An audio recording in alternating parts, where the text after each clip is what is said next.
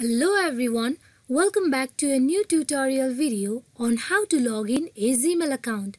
Before starting this video, please make sure to subscribe and do press the notification bell icon to get updated. So let's get this video started. First of all, you open any web browser on your PC, as I am using a Microsoft Edge for this.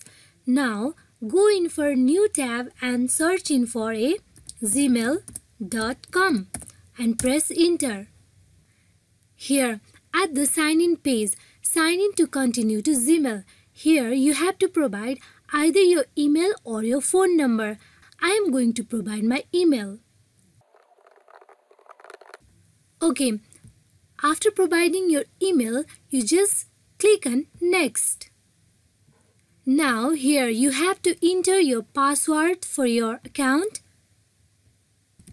Okay, after providing your password, you simply click on next. Here, you also can protect your account. You can also provide your phone number for your recovery. Also provide any other mail for your recovery. Okay, for now, I am going to click on confirm.